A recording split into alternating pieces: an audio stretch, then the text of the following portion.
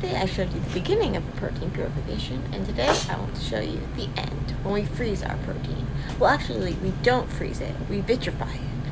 That might seem just like a terminology jargony thing, and we actually do say freeze a lot when we really mean vitrify, but there's a really big difference, because when we vitrify, we add things like cryoprotectants, so glycerol, and we flash freeze it really quickly with liquid nitrogen, and this prevents the formation of water ice crystals in our protein. So we tend to think of proteins as kind of like these solid blocky things, but really there's all these water channels throughout them, and if the water freezes and then expands, it's going to hurt our protein. Like, you wouldn't want things like ice to form in your pipes. And so we can use similar strategies to prevent the ice forming in our protein, as we can do to prevent it forming in our pipes and ice forming on our road. So let's talk about cryoprotectants and vitrification. Liquid water, ice, and water vapor, so water in the gas form, so in the air, they might seem like really different things, but they're actually just different forms or states of the same molecule, H2O. How they differ is how stuck together they are. So in a solid, the molecules are really stuck to one another, and so they can really just like vibrate in place. In a liquid, they can slide past one another. And in a gas, they're like totally free from one another. What state they're in is going to depend on how sticky they are for one another, and also how much energy they have, because it takes energy to escape from those sticky interactions.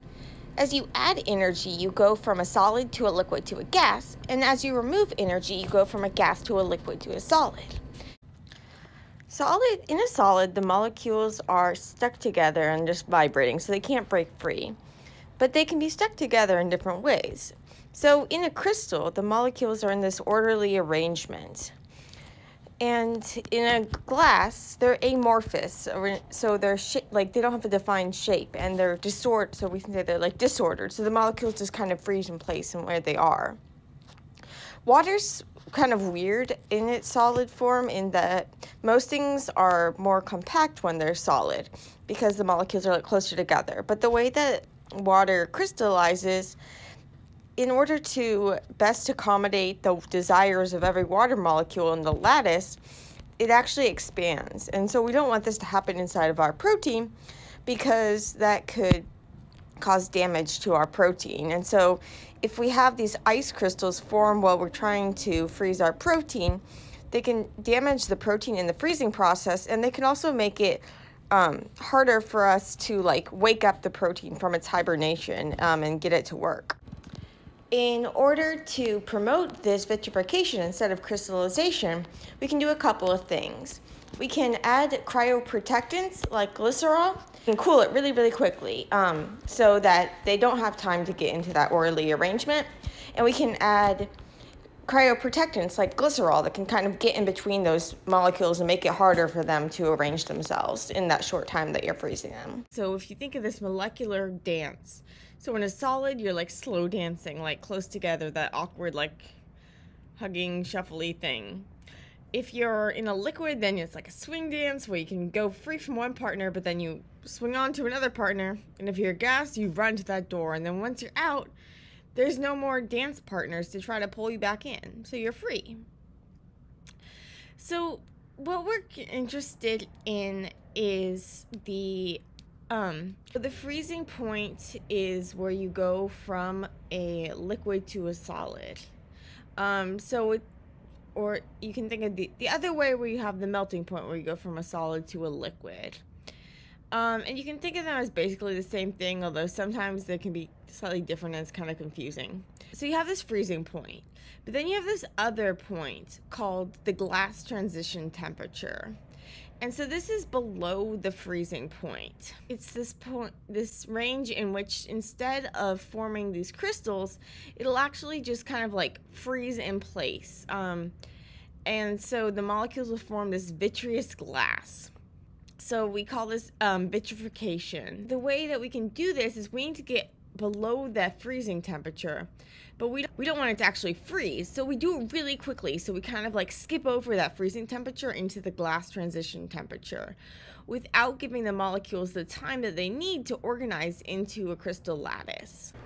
We can do this with the help of liquid nitrogen. So this really, really cold thing. And so heat goes from warmer things to cooler things. Heat from your protein mixture is going to go into the liquid nitrogen. So that freezes or it vitrifies your protein, but it also heats up the liquid nitrogen and causes it to become gas nitrogen. That's going to allow us to cool it really quickly. So if we were to cool it slowly, what would happen is the water molecules could kind of like organize themselves into those ice crystals that we don't want. If we go back to our dance and they say, okay, we're going to do a freeze dance, and we're going to stop the music at a certain time. And so if people know ahead, if the dancers know ahead of time what time that's going to be, they're going to want to get next to get in like their ideal arrangements, like who's next to who and all of that sort of thing. But if you don't give them any warning, you just freeze it. You just stop the music and you have to freeze in place. Well, then you don't have time to form those networks, so you're just wherever you are, and you're less likely to have all these clicks and stuff. Freezing quickly helps with that. But there's a fine line between that freezing and that glass. And so to try to make it easier, we can add cryoprotectants. So cryoprotectants they're going to lower the freezing temperature, and they're going to raise the glass transition temperature. So there's less of a difference between them. So we can skip over the freezing into the glass without, we have more, it's easier to do that basically without having to worry about getting stuck in that freezing zone. And so the way cryoprotectants work is basically a cryoprotectant. It's kind of like a chaperone if we go back to our dance. So it's kind of like getting in between the different molecules or your different dancers and trying to like break them up. And so the cryoprotectants, there's this thing called a colligative properties. These are properties that depend on the number of a molecule that you have, and it can be any molecule. So sodium chloride, we add that, people often add that to like roads to prevent them from icing, because sodium chloride serves as a freezing point depressor, just like the glycerol that I add to my proteins does. And so it's because they both have this colligative property as to any molecule that more you add, the lower the freezing point. So the harder it is, so the easier it is for the molecules to break free, and the colder it has to get for them to freeze in place. And you can think of this as being because those molecules are going to get in between the molecules that would otherwise be crystallizing. So if you have a bunch of those extra chaperones in your dance, if you have more chaperones than dancers, it's going to be hard for the dancers to link up together. And so we could add a bunch of salt like we do for our roads, but we don't want to do that to our proteins, because proteins, like how they function, is dependent on like the salts around and that sort of thing, because they can proteins have parts, like positive and negatively charged parts, that can interact with the salts, because the salts have this positive and these negatively charged parts. And so we don't want to add a bunch of salt to our protein. So instead, we normally add glycerol. So this is like the biochemist's go-to antifreeze. So your classic antifreeze would be ethylene glycol, but we use glycerol. So glycerol is really great because it's similar property-wise to water in terms of like it has these OH groups, and it goes well with water. The protein's not too like, what the heck is this? So glycerol is really kind of like a generic good thing for a protein to hang out with. The downside is that it's viscous, so it's really syrupy. And so typically I freeze my proteins with like 10% glycerol. If it's like something like an enzyme like a protease or something, you might want to freeze it up to like 50% glycerol, because those their activity is more dependent on that and more sensitive.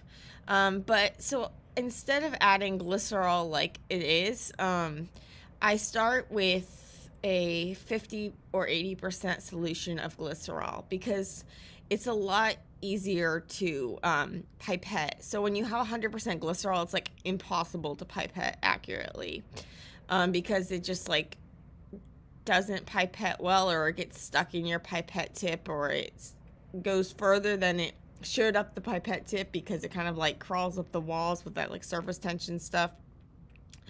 But if you have like an 80% glycerol solution, or even a 50%, it acts a lot more like water, so you can more easily pipette it. So typically, and if I have to do like make a solution with glycerol or whatever, what I'll do is I'll fill the like graduated cylinder to the volume of water minus the volume of glycerol I want to add, and then instead of like trying to pipette the glycerol in or whatever, like a certain amount, I'll actually like pour in the glycerol to the graduated cylinder until it reaches the volume I want. Then I'll stick a paraffin over the top, and I'll shake it like up and down and stuff, and then I'll filter it because bacteria really like glycerol too, so you want to make sure you keep those out. Another great thing about vitrification is that because the molecules are kind of staying where they are when you quote unquote freeze them, so they will hopefully be like the same when you wake them up. So the protein's still going to be surrounded by the same like solute molecules and that sort of thing. So happy freezing. Wait, not freezing. Happy vitrifying.